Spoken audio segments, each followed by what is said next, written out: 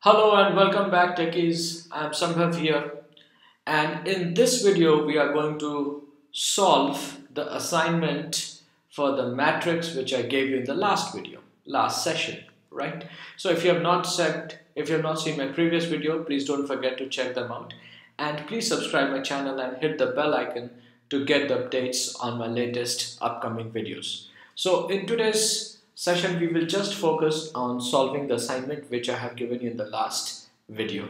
Let's get started. So I asked you to create a matrix here for student. The name of the matrix should be student, and it should have this four subjects: physics, chemistry, maths, biology, and then the four students' name: Ram, Shyam, Ramesh, Suresh, based on which we had to solve all these 6 questions. So let's first start with creating a matrix. So what I will do is, the first step would be I would create a vector for all these marks, and I will assign those and assign the name as marks. Let it be a vector. So these are nothing but the questions which we are supposed to solve. So now we will use a combine function, and here we have 50, 60, 70, 80, 45, 35, 70, NA. So I've already discussed about what is NA, which is a missing value. 23, 29, NA is 45, 30, 35, 40, 45. So let's create it. Let me see if I can remember the values in the order. Let's get started. So it starts with 50, 60, 70 and 80. That was the value for the first row, and the second row value starts with 45, 10, 35, and then the third value was just a double of 35, which is 70, and then there was a missing value. Then in the third row we had value like 23, 29, and then there was a missing value, so I will specify that as a missing value NA, and it was 45, I believe 45. I'll check that out later. And then the last row was pretty easy: 30, 35, 40, 45. Correct. This has to be separated by a comma, right? So this was the value.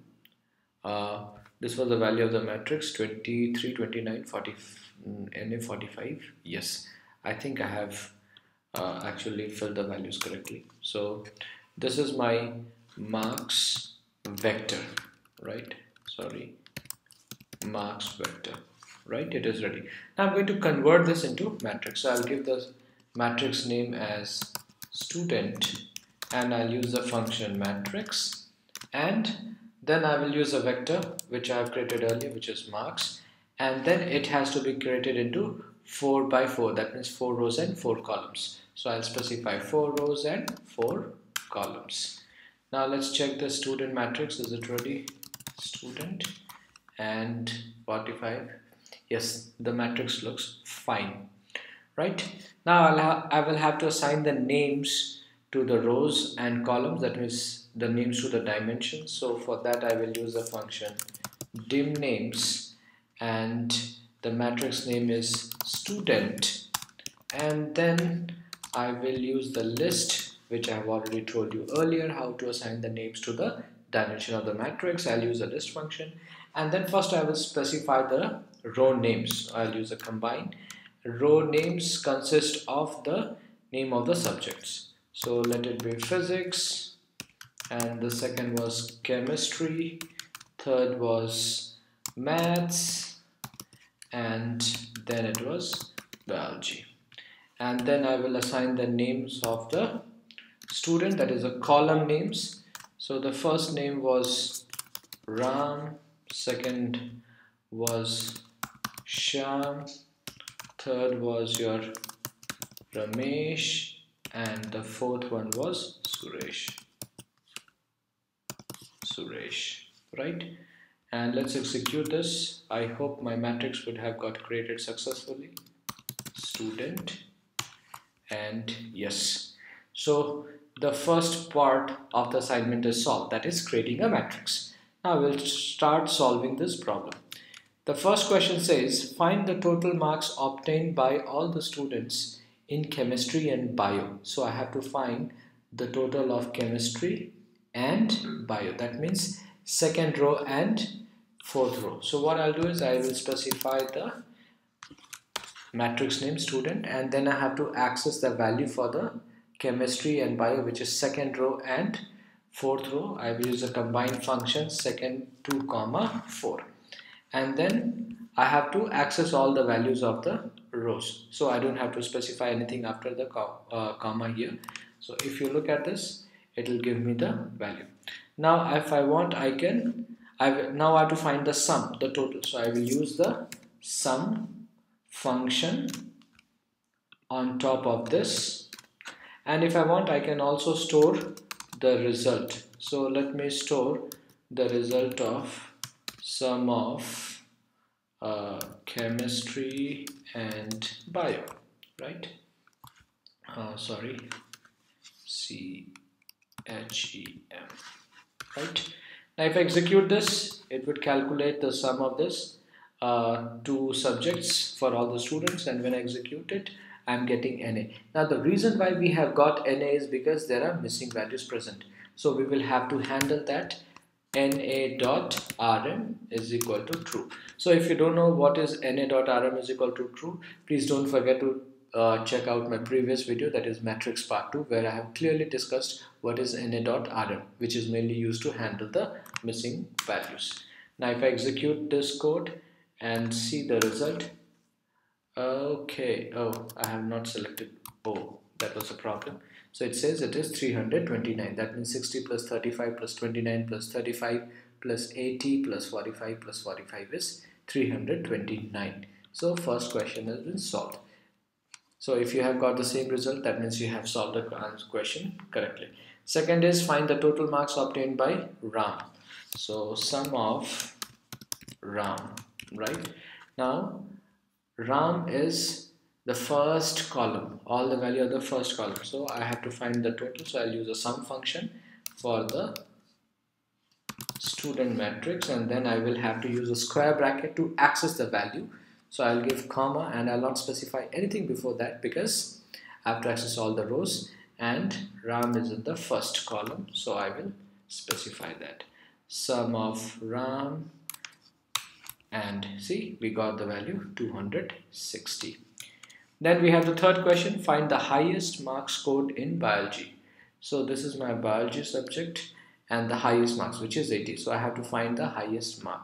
So I will give max of bio, and I will use the function max because that will give me the highest value, and then student square bracket to access the bio row. So I have to access all the column and the fourth row. So I will give 4 comma, and I think it should work, but it has got a NA, so I'll have to handle that NA by using na.rm is equal to true.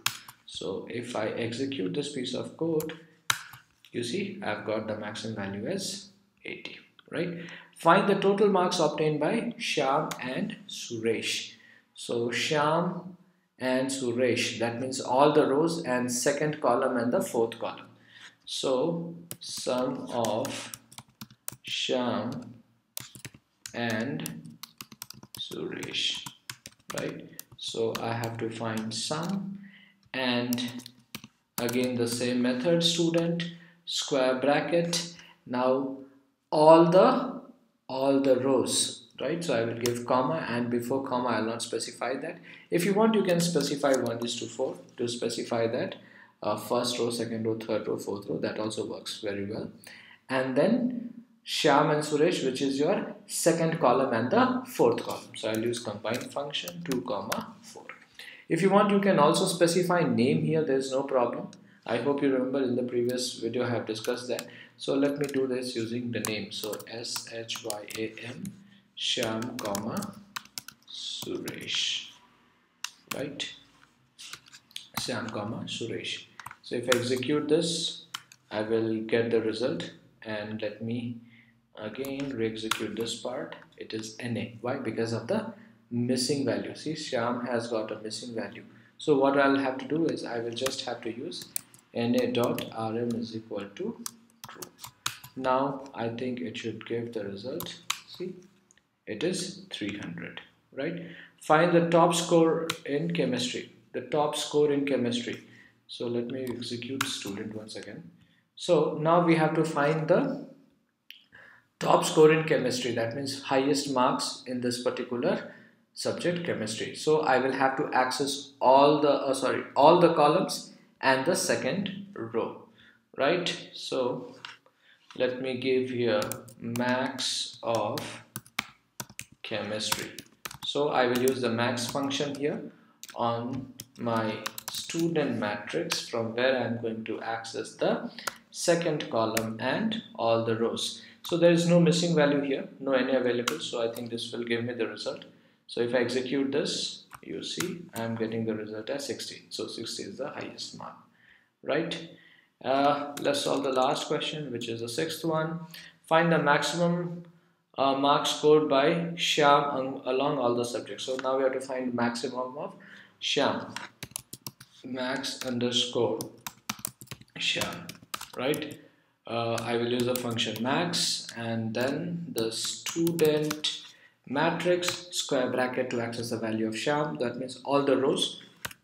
And which column? The second column. If you want, you can specify 2, or if you want, you can also specify Sham, right? Yes, of course, it has got a missing value, so I will use na.rm is equal to true, right? And let's execute this piece and see. Yes, we have got that Sam has got 70 marks, right? So I hope you would have solved all the 6 questions, and if you have any, if you think that you have solved, see these questions can be solved in multiple ways. For example, you can specify it using the names, you can access the elements of the matrix using name or using the index or the logical values, whatever is correct. So please check your answers if you have done the same thing. Well done, good job, right? That will be all for today, guys. Thank you so much for your time and patience. I hope you have enjoyed learning from this session. And if you have any questions, please feel free to ask me in the comment section. And don't forget to subscribe my channel and hit the bell icon. Thank you so much for your time and patience, and you have a wonderful day ahead.